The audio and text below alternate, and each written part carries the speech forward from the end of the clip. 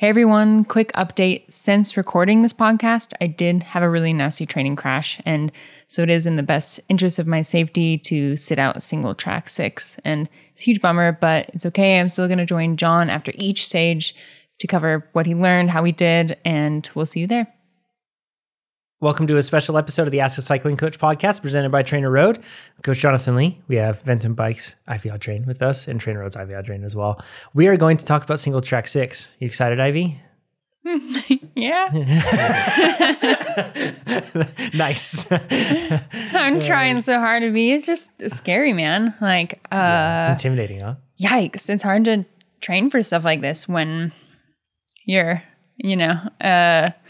working, life, balancing human, I just don't know what to expect. I haven't done 6 hard days consecutively in such a long time. And it's just, feels really impossible for me to try to emulate in my life right now between there are, all these stages are probably going to be, and we'll talk about this, but between, what do you think, 2.5 and maybe 5 hours if I have a slower day. I don't know. Somewhere in that range. And it's not like I wouldn't have 3 or 4 hours every afternoon to go train, but it's that, I have to work a full day before that and then come back and work a full day the day after and then go do it again. You can't just emulate a stage race while you have other responsibilities. It's not like a time thing, it's a space and energy thing, Yeah. We're going to preview this race right now, and that's a good spot to start, on the training side. Because I think it's really logical in our minds, just like we think I'm going to do a race and it's X miles. I need to be able to do that in training beforehand. And in reality, you don't. And I think it's the same thing with the 6 days. We don't have to go and do 6 days hard beforehand. Even if we did, we wouldn't be able to do it. That's just life. You can't. Some people wouldn't emulate. Able to, but it wouldn't emulate the effort in the event either, because I would be so taxed from everything else in my life that wouldn't even be quality. It wouldn't represent the race effort at all. I'd just be tired and just digging a hole for myself.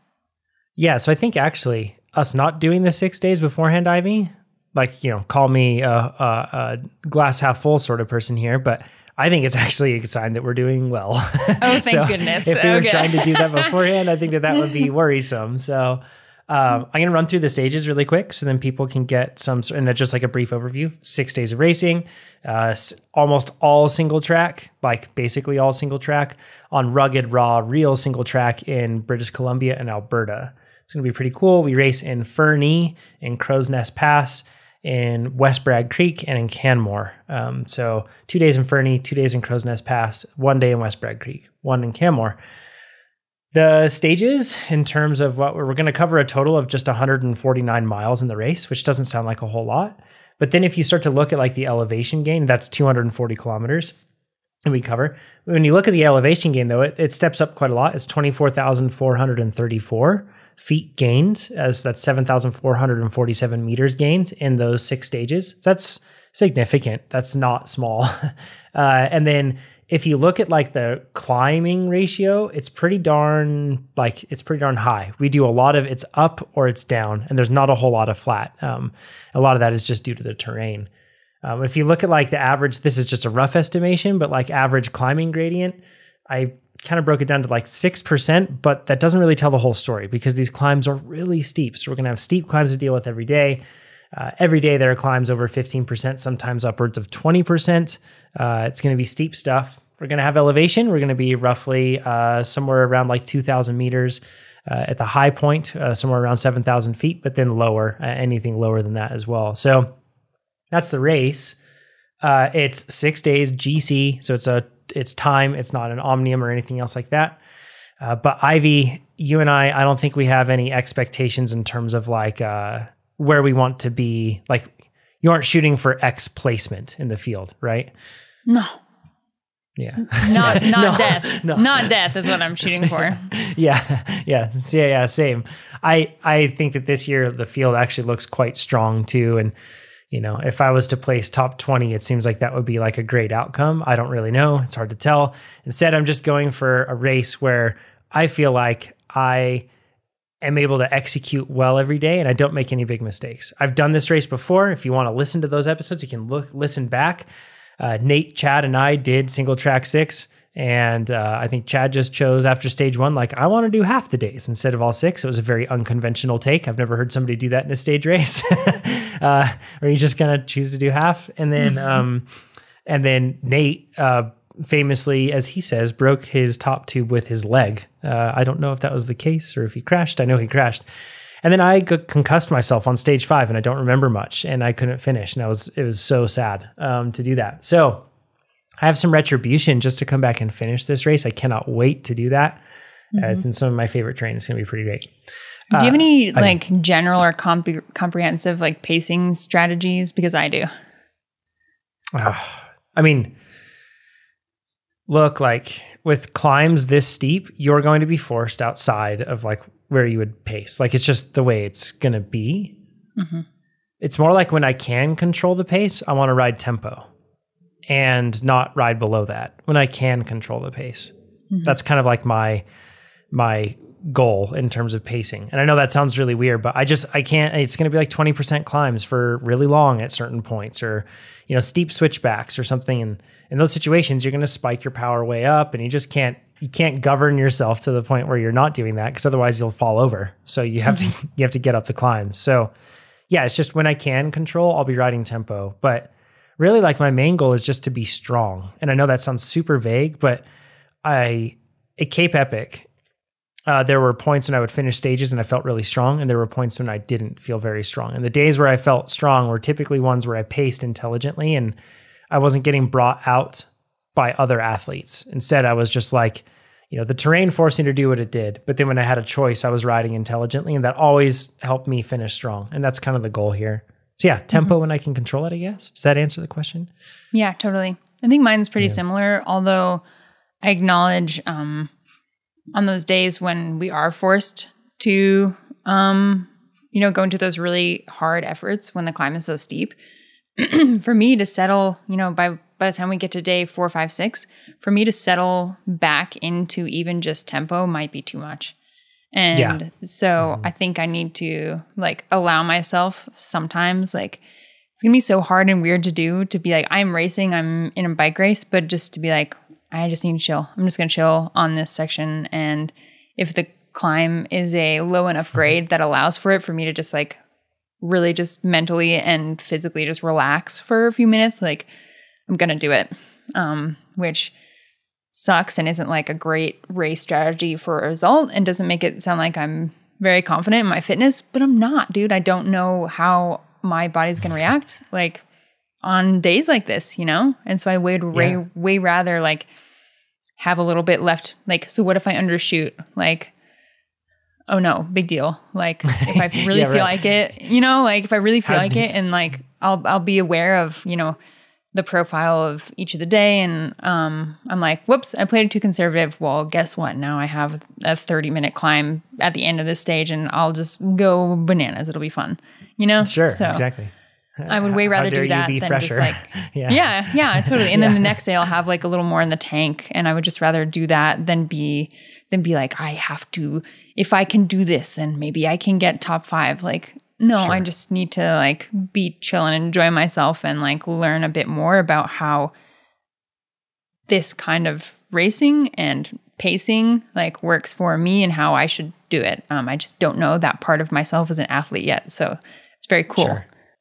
It's a really good example of going into something that's like new and how to set expectations. And it's really just based on what you can do. You aren't guessing about what you think or don't know you can do. Instead, it's just like, this is what I can do, and this is what I'm going to control. I think it's a really smart approach, Ivy. So thanks. I want to talk on the training side. We're going to talk about equipment, and we're going to talk about nutrition and what we're going to do for this race. Hopefully it can give you some actionable takeaways. If you find something that we've missed, let us know down in the comments below on YouTube. Or if you're listening on the podcast, you can go to trainerroad.com/podcast, or find us on Instagram, myself, Ivy. Go to the TrainerRoad Instagram and share your thoughts on what we're going to do for prep. First things first on fitness. My training, I've been, following, never look at my training in terms of like what exactly to do on TrainerRoad. I'm always testing different things. So like some of the workouts that you'll see, they don't look probably like what you would see in some of our plans. Reason is because we're testing new stuff. However, I'm in the cross-country marathon plan right now, but I really want to take some time to talk about like just the last few weeks in terms of where our form's at, Ivy. So like ideally, 2 weeks ago, I would have been like getting to the point, or really like 2 weeks ago and a week ago, where it would have just been like peak in terms of like, not peak's a bad word, but it'd be like a lot of training load, a lot of specificity and everything else. And then I'd be tapering down. I got sick and that has had an impact on me. And as a result, I kind of took a week and a half almost completely off the bike, and really 2 weeks off the bike. And then I eased my way back in with some sweet spot work instead of getting and going through stuff, instead of just like, trying to hammer myself home. I let Adaptive Training know that I was sick. It adjusted my workouts for me. It even dropped my FTP for me, which is super helpful because I'm in the specialty phase. Super cool new feature. If you want to use that, go over to TrainerRoad.com, sign up. You can go to early access and turn on AI FTP detection. It's a really cool feature. I was in the specialty phase and it noticed that I was going to struggle with workouts, and I was struggling with workouts. And it's like, hey, we're going to drop your FTP just a little bit here, adjust your levels, and it's going to make things easier. And it's amazing. So that feature's in beta. It's really cool. You can go give it a shot. But now, like just this week, I've had really good performances on 2 extremely hard workouts, and I feel pretty good. And after this week, I am coasting into the event in terms of like doing short workouts. I'm really dialing the volume back. I want to err on the side of freshness coming into this. And that's kind of where I'm at. So when I talk about that, like if I'm feeling fatigued at all coming in over the next 2 weeks, I will swap that day for an endurance day, and I will just go easy, or I will skip the day altogether. Like I'm not going to hesitate to do that. I have confidence in all the training that I've done leading up to this, that come race time, it's going to be there and it's not going to go away because I'm dropping things down over the next 2 weeks. I'll do short and intense workouts. That's what TrainerRoad's planning for me, is like, 45-minute workouts or 1 hour instead of 2 hours and that sort of thing. And yeah, I'm just going to keep following the plan, and I think it'll be good. But yeah, the taper I feel like is huge, right? You've done 6-day racing before, just not mountain bike racing. And like you come in if you come in overcooked, it gets really hard. I'm totally blowing the taper right now, but it's for a very good reason. You are, it's true. I am, yeah. So in Montana, where I live, and in a lot of mountainous areas, there are these things called fire lookout towers, and the Forest Service utilizes them. They're just like high above, usually on one of the tallest peaks in the region, and they would have a ranger posted up in there for the entire fire season to be scoping and searching for the first signs of a forest fire and alert the Forest Service so they can, dispatch forest fighters, like address it immediately. And so that's what they were used for, like really cool structures, 360 windows, like, total view so that you can look out for the fires. A lot of them aren't used for that purpose anymore. I don't know if like technology has changed in the forest. If you work for the Forest Service, tell me why they're not used as much as they used to be. I also wondered the same thing. Yeah. So now Please you use can. Yeah. Put them out fast.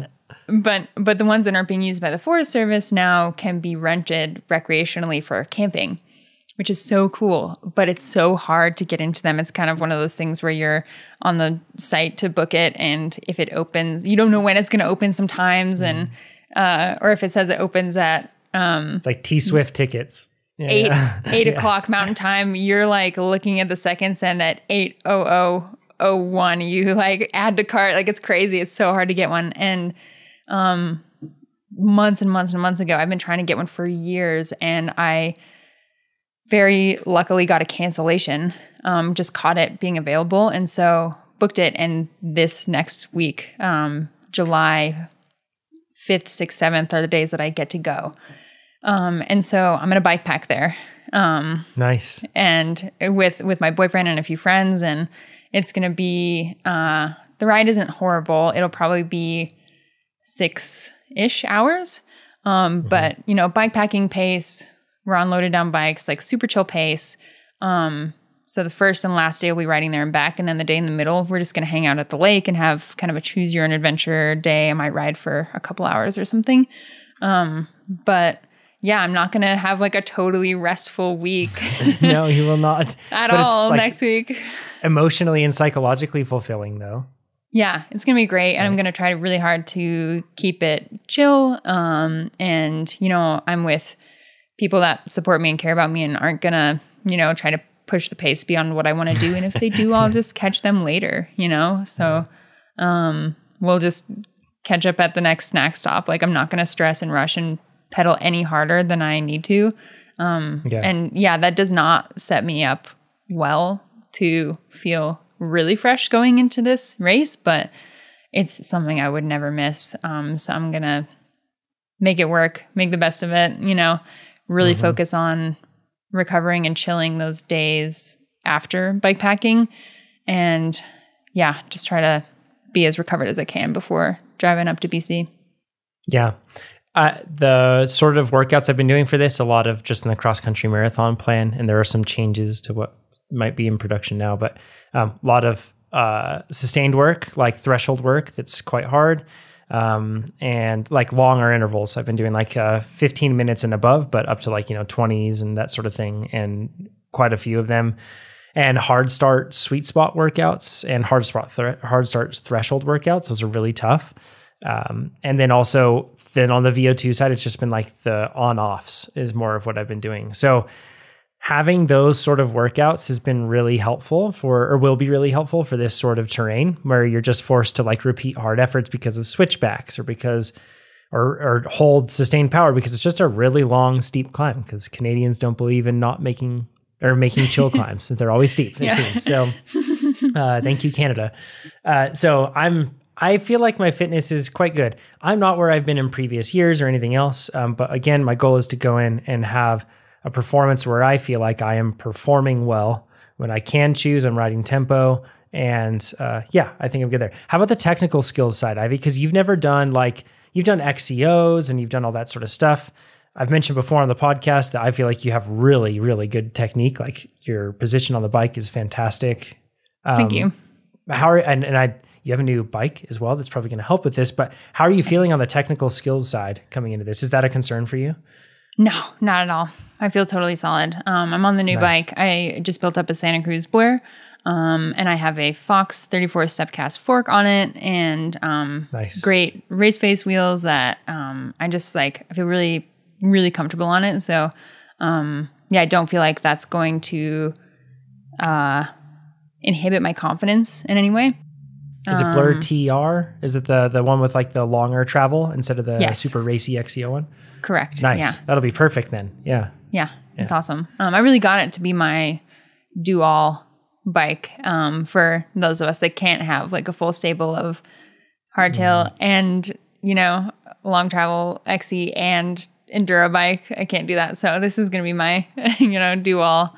Yeah, I'm feeling, I just don't feel like the things that make me nervous riding technically are just like really big drops or, I feel like that's actually almost it at this point. Like drops where your speed management is really crucial. And I just don't feel like there's going to be anything in the course where they would put in a feature like that where you need to mitigate or like manage your speed appropriately ahead of time and know what to do. I just don't feel like they're going to throw anything like that at us. And they've mentioned one spot on the stage to Big Bear. I want to say it's like stage 4. I could be wrong there. Or they said that it's like there's a drop or something, but there's going to be like a ride around and there's going to be signs and there's going to be everything else. So like last time I rode this, like there were steep sections and there was everything else like that, but there was nothing where it was like, if you didn't get over this, like, you know, it could really like, you know, it was high risk or anything. So yeah. And it's technical terrain for sure, but it's not like, you know, it's not crazy huge drops or anything. So. Yeah, totally. And the thing about me is I have no shame. And if I feel too tired and like uncomfy to do something, I will get my butt off the bike and just walk a few steps. Like I do not care. But I could see myself being, I experienced this at Soldier Hollow, the UCI race last weekend, where like things that are normally really chill when I'm redlined just feel totally like dangerous and unmanageable. And so I don't think I'll ever be in that kind of like super high intensity, like redline space while I'm at Singletrack 6. But I I am cognizant of when I get there and when I need to like play it cool and be conservative. Yeah, that's the key. I feel like I'm strong on the technical skills side. No concerns there. The bike I have, which we'll get into in just a bit here, like I feel like it's perfect for it. Big difference from the last time because I don't really know what caused me to crash. But last time I spent for a week, 2 weeks prior to Singletrack 6, I was at Whistler for a week. And I completely wore giant holes in my hands from riding bike park trails.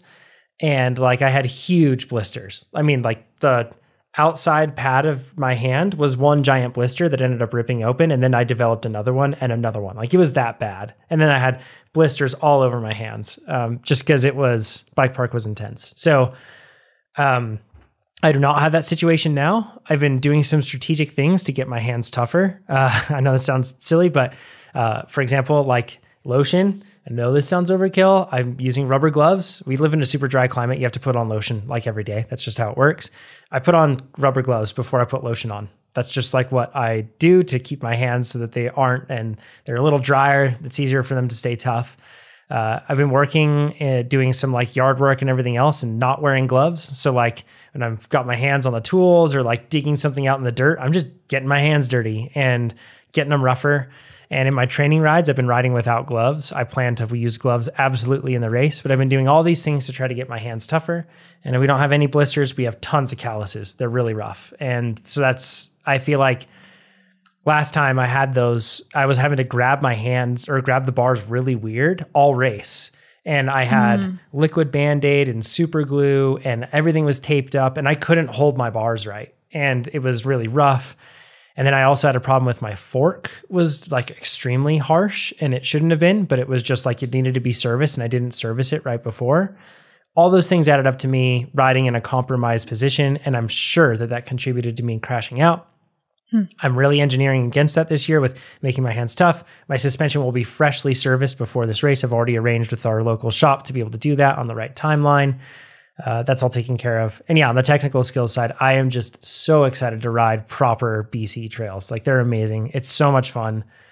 Every day that I rode in that race, and it's a different course, but every day I rode last time I did this, it was like the best trail ever. And it was just every day. It was like the best trail ever. And it just got better. It was so cool. So I'm stoked. That's awesome. Equipment wise, Ivy, you already went through your bike and what you're using. Can I ask you like spares and what you're planning to carry and like everything else on you?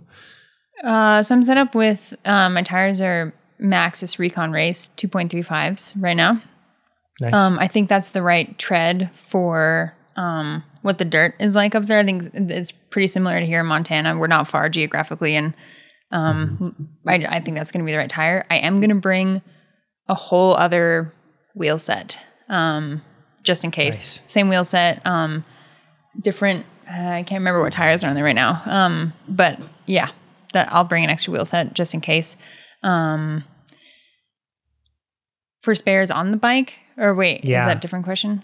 Yeah, exactly. Like, we can cover the spares off the bike. Like, are you bringing any extra parts or anything else like that you plan other than the wheels? Well, yeah, the extra wheel set. I'll bring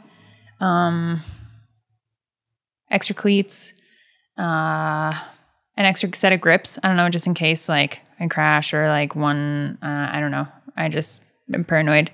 Extra batteries, stuff like that. What else? I think that's all I'll bring for spares. Yeah. For on the bike, carry on the bike like during the race for spares and tools and such. I'll carry a Dynaplug with like a good number of extra plugs that beyond just like what's on the actual Dynaplug itself, just in case. And on the bike, I'll bring a tube and a couple CO2s probably, and a tire lever and like the smallest Allen wrench I can pack. And I think that's it. Yeah. I think we'll probably have like creek crossings and stuff, but if I really need to lube my chain, I could probably just stop at an aid station. So I'm not going to pack chain lube on the bike. But then on the bike, I'm carrying one of the Tubo Lido mountain bike tubes. They're like they pack up really small. They're also way lighter than like a big, heavy 29-inch mountain bike tube. So I'm carrying a Tubo Lido tube. I'm carrying a master link as well, like a spare quick link that I can have just in case the chain breaks. I can try to break it and then go through there. A small multi-tool with a chain breaker that I'll be bringing. I'm also bringing a Dynaplug, and I'm going to have a fat end and a pointed end in the Dynaplug. You can have both. For those wondering, Dynaplug is like a really cool, very good tire plugging tool. I like it more than the little Genuine Innovations bacon strip ones. I feel like those things hardly ever seal, whereas the Dynaplug ones really do a good job.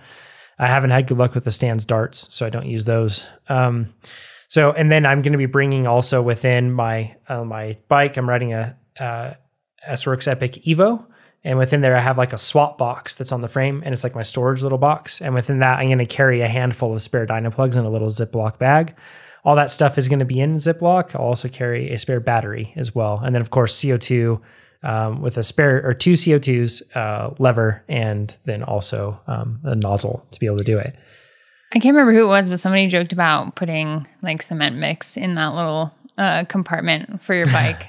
I can't remember like what context it was in, but someone was like trying to slow you down, or it was like a competitor of yours, and I can't remember what it was, but yeah. Please no, please don't do it. So that's what I'm going to carry for spares on the bike. Off the bike, I'm bringing spare grips, like you said, Ivy. I'm bringing a spare saddle, just because you never know if there's some sort of crash where that could happen.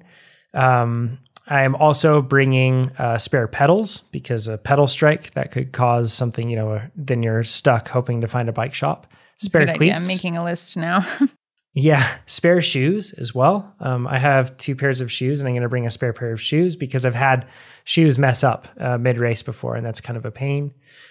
Spare tires. I don't have a spare wheel set, so I'll have to see if I could borrow one from somebody because I do think that that's a good idea, Ivy, to have a spare wheel set. I think between the two of us, hopefully we both, I'm happy to share that one. Okay, cool. Yeah, that'll work. Hopefully we both don't need spare wheels entirely. Yeah. Agreed. I also have a twist lock on my bike. So I'm riding a medium S-Works Epic Evo, like I said, and I have the fork. I swapped over to the lockout version instead of just like the remote lockout, instead of just the little lever thing on there. And then on the shock, I swapped out the head on the shock so that I could run a lockout that was in the pull out position. There's like the pull in and pull out. I have the pull out one. I changed the shim stack tune inside that shock, and then I'm running slightly heavier shock oil also, then I can get it to so it'll work really well. But the frailty in all of that is the lockout, the twist lock. They are known for like breaking so that it might not lock out. So I'm bringing a spare twist lock just in case. So I'm going to have a spare twist lock and then spare cables just in case something happens really weird and somehow one of those cables gets torn. I'm bringing spare brake pads, and I'm also bringing spare rotors. Those are things that I want to bring there. Spare chain as well. And then I also bring a handful of chain rings. So like a 30, a 32, a 34, and I might even bring the 36. I have like 30 through 38. I don't know if the 36 would be helpful on the last stage. It seems flattish, but I don't know if we'd have fast sections. But there's no way you would ever get in the last stage is different. It's a little weird. It's more like XCO-ish, and it looks like there might be some fast sections, but I could be wrong. I'm just planning on using the 32, honestly, for the majority of this. Yeah. So, but having them, like it's probably not too difficult. So it is a lot of spare parts. It's about the same that I brought to Cape Epic. Spare tires too. I bring 1 spare tire for front and rear. I'm not bringing mud tires. I'm just going to make do. I have Maxxis Aspen 2.4s, and that's what I'm going to run, and I don't have any plans to change that. So I could bring Forecasters. I have some, but I just don't think it's going to be that sort of muddy, and if it is, I'm used to riding the Aspens in sketchy conditions too. So good plan. I'll be running inserts in there. They're the Tubolite inserts, and I'll probably be running my tire pressure somewhere around like 15.5 and 16.5 PSI. And I'll be weighing somewhere around 150 pounds. So you can run really low pressure with those inserts, and it really makes for like a really good dynamic with the bike. Nice. Trying to think if I'm doing anything else. I'm not using togs or anything else on there to be able to change my hand position. I think that's it. Nothing special there. Okay. let's get into kits. Are you doing anything like, I'm going to bring like a wide range. I have vented kits and like non-vented kits, but I don't know if you're doing anything special there. I will. LEL made me some great team kit. And they're, my jersey is like, it's great and it's really lightweight as it is. I am going to bring, LEL makes a like super mesh. It's called the Diablo jersey. And it's like almost see-through, but it's just so lightweight and just really nice on really, really, really hot days. And so I'm going to pack that just in case we do have a like crazy bonkers hot day. But other than that, just a standard kit that they made me wicks really well. And I do have a couple road suits, the kinds that like look like a skin suit and have pockets in the back though. And those are really thin and really, but like more than anything are just really, really comfortable. Yes. And so I could see myself wearing that on a couple of the days. If I'm starting to be like grumpy and feel uncomfortable and want to just like feel like I'm in a buttery soft kit, because I'll have plenty of other places to carry all my stuff. You know, I don't want to have a bunch of stuff in my jersey pockets anyways. So that's my kit plan. Nice. Yeah, I wish that I had 2-in-1 skin suits and stuff like those ones I love from Quare, or like other brands make them too, like you mentioned. I don't, but I'm going to be bringing a mix of stuff, some vented stuff and some not. I'm using a white helmet because that might help with temperature. We're expecting like in the 20s C. So like somewhere, you know, like mid 60s to mid to high 70s basically is like what we're expecting. So it doesn't sound very hot, but if you're riding an ambient heat and it's like a really rocky high descent, that sort of thing, it can feel really hot and you can really be cooking. So yeah, that's what we're doing there. Nutrition. On the bike, what are you planning on taking in? And do you have any idea of like how many grams per hour you want to take in IV or sodium? That sort of thing? No, grams per hour. Like that's such a hard thing for me to be able to calculate and aim for when I'm just trying to do as much as I can, honestly. Sure. If I can eat what is equivalent to like between 3 and 4 gels an hour, I would be so stoked. And those are SIS gels. And I would alternate. I would do mostly non-caffeinated ones and then maybe do like one caffeinated one every like hour and a half or something. Maybe if I was really dragging. But that's my goal. It won't come from all gels that I'm going to have. Blocks and not a ton of really solid food, but I definitely will take some. And then maybe some candy, just like Haribo's. So that's my solid or like food plan for on the bike. And then, my fluid and electrolyte stuff will depend a little bit upon, like aid stations. But I am going to, bring a Camelback and then have 2 bottles. And then, if I feel like, I don't know. I need to look more closely at what our aid situation is on all these stages. I love how contrary our approaches are to the nutrition side of things. Somebody's listening to this is going to totally identify with Ivy, and then like, you know, a handful of us nerdy folk are probably going to identify with my approach. We're going to have aid stations for sure. 3 to 4 aid stations, it looks like, each day. Oh, nice. See, I didn't even know. I'm just preparing to be alone all day and just Canadian need wilderness. To be self-sufficient. Yeah, seriously. And then if things go wrong and you like, you know, there's a ton of people at the aid station and you don't want to like, I'll have everything I need. Yeah. I'm bringing the Usui, I think it's called the Usui Outlander Pro. It's their white pack. It's like their hyper light one. I've got a 2-liter reservoir in there. If you're packing in ice and everything else and assuming all that ice melts, then sure, you get your 2 liters out of it. But in most cases, it's tougher to fill that. Considering that I expect every race to be somewhere around like 2.5 to 3.5 hours for me, hopefully. In those situations, I have 2 bottle cages on my bike, and on those I want to have like small bottles on there that I fill up all the way. And then in my hydration pack, I can fill up the rest. So in a normal day, And in some cases, I might, if I know it's going to be shorter, I might not put bottles on the bike, or I might just put one bottle on the bike. Because the reason I want to have the hydration pack is it's way easier to drink on Singletrack heavy days when you have a hydration pack. It's a lot harder to find times to be able to get your bottle out when it's really tricky. It's either really steep or technical or that sort of thing. But a hydration pack, you can just kind of pop that in your mouth and drink when you want, and then just kind of let it sit there in your mouth when you aren't drinking. It can be really helpful. So, but I'm just planning on drinking roughly somewhere around 750 milliliters per hour in terms of fluid. That's typically what delivers well for me.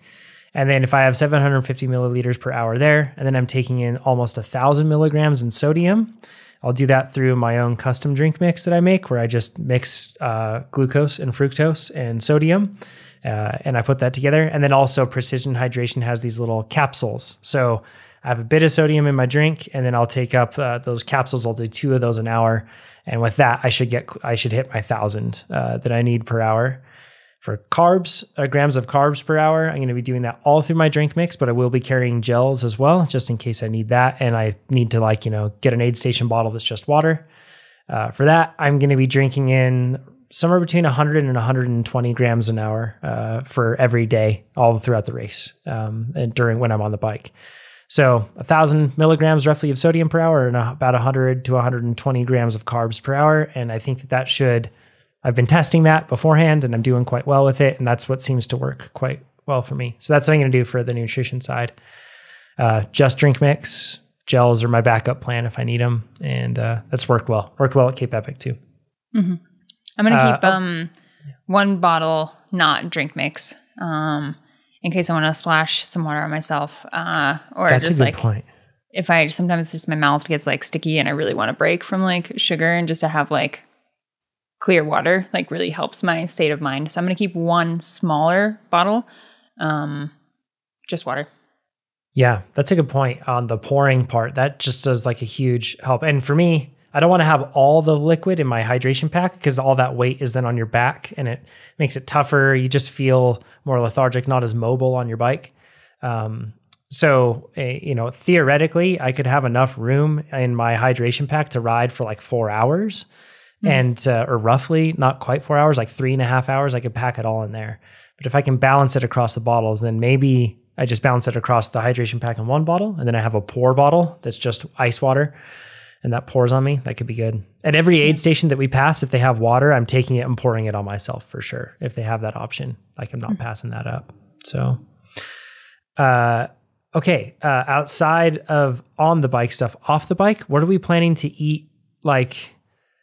We talked about in the previous episode in terms of, our breakfast, rice, eggs for me, pancakes probably, or waffles for you, Ivy. And then post race, sorry, it's super boring. Probably just going to have more rice and eggs. I'm going to cook extra and then have it for after the race. So then I can just get something in me immediately after the race. Mm-hmm. And I just try to eat absolutely everything I can afterward and stay away from fiber basically all through the race is what I'm going to try. Do you have any, what are you planning on? Yeah, I'm going to eat so much more than I want to. I'm going to be uncomfortable. Yeah. For this whole, because that's how you end up week. Having good races, right? Yeah. I'm going to thank myself if I feel okay on the bike as a result. But yeah, I'm going to eat a lot more than I'm really comfortable eating. And so for me, that'll look like doing really nutrient dense carbs. So no I'm not going to probably eat a slice of bread the whole time I'm there. Anything I'm eating has to be just super dense. Otherwise, I fill my stomach up with stuff that isn't really, helping me refuel. So that said, I think I'm going to save pancakes for mornings when I just feel I cannot eat rice anymore and just really don't You're want on the to. rice and eggs train. Yes. Yeah, totally. I mean, I do it. Well, that's the thing you is do it all the time anyway. I do it all the time, but there are just complications and limitations with camping. And it uses so much camping fuel and time to cook rice on in a jet boil on a camping stove without a rice cooker. It's not I can just set it and be and keep getting ready. See you later. So I'm going to try to find some instant rice packets that I can just pour hot water into or something. or just set into boiling water. I don't know exactly how that works, but yeah, I have some stuff to do before we go. I think that we have, and we should cover that. I'm borrowing, thank you, Tony, my friend Tony, for lending me your van. It's amazing. The van's going to have a microwave in it. So we'll be able to use that to be able to like heat up the rice and everything else that we would need. I always do like the Ben's original rice packets. They're like, you can find them at a ton of grocery stores, and all you do is you take the packet and you put it in the microwave. You just like peel open the corner and then you put it in the microwave and it steams itself. It's not the tastiest rice, but it gets it done. And I'm planning on just getting a ton of those packets, like a huge amount, and bringing them. They also have like different flavor ones that you can get, so then you can keep it a bit interesting after the ride. So you're not just doing like white rice before every time. Yeah, I have a few packets of that.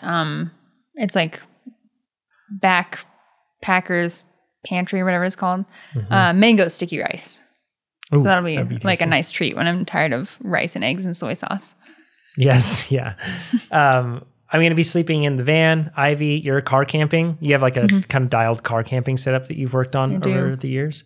So, and we're going to be at campgrounds all along the way. We're not doing like the transportation hotel package or anything else like that. We're just doing it this way. We feel that the reason that we're doing that is because it allows us to control a bit more, like instead of having to get a shuttle to go somewhere, or instead of like, paying for a rental car that's just like sitting there for most of the time throughout the whole race, this allows us to then like, when I finish, I can go straight back, or I'm right there by the RV or the van, and Ivy the same. And if there's a day where we need to drive each other, then Ivy and I can work together and kind of like leave one car in one spot and help out. It'll work out well. And the sleeping arrangements will be great because you've got your setup that you've tested, and then I'll be in the van. I haven't tested it yet, but I'm bringing my own pillow, earplugs, eye mask. I have all that stuff. So I'm only worried about temperature.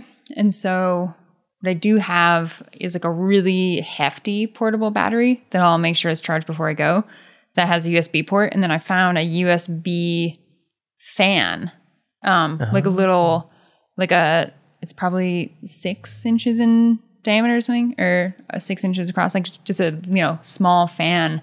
And that could be great for me, if I get super hot in the car at night, to be able to have some moving air on me. So I'm excited about that. It does drop down to like the 40s and 50s at night, it looks like, or 50s in terms of Fahrenheit. So like down into like the high teens, which should be good. Yeah, but like you mentioned, when your body is like recovering, or when you had just a big day, like you and I are the same in this. It's just like, I feel like an oven. We turn into the sun. Yeah. It's seriously, it's so hot, and it doesn't matter. Like, I have like every once in a while in the winter when I have a really hard, like couple consecutive workouts and I'm just cooking, like it'll be winter and snowing and I'll need to crack my window.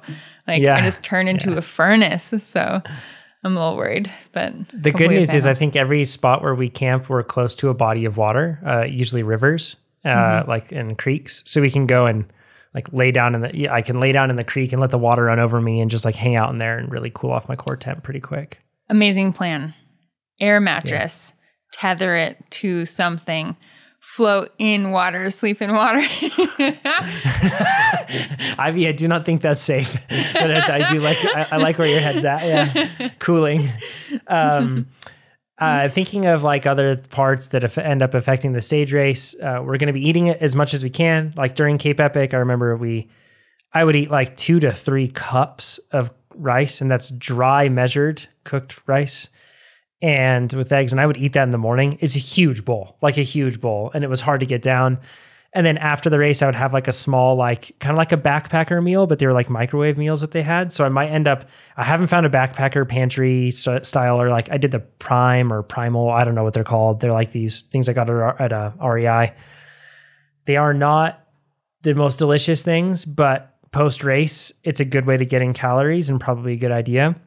So I might have like something that's just like really easy to take in for right after the race. And then I think I ate like after Cape Epic, I would have like that immediate lunch. I would have another lunch. I would have a meal in between lunch and dinner. I would have dinner. And then after dinner, I would have another like small meal as well. So like, and that was the only way for me to stay on top of things. We aren't burning quite as many calories because it's not as long, but still a lot. So I'm just planning on eating myself, and it won't be fun.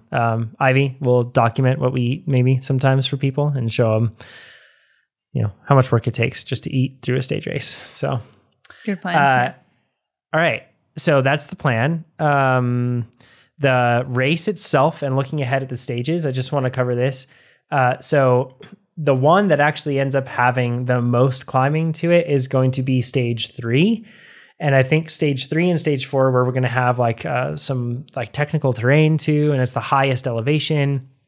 3 and 4 are going to be kind of like the crux to make it over, I feel like. And then we have stage 5, which is a new terrain, and stage 6 in Canmore, which is almost like, it seems it's at a Nordic skiing area.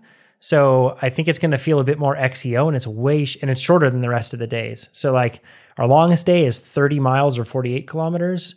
And our shortest day is that last one. It's 21.9 miles or 35 kilometers, but it climbs significantly less than every other stage, that last one.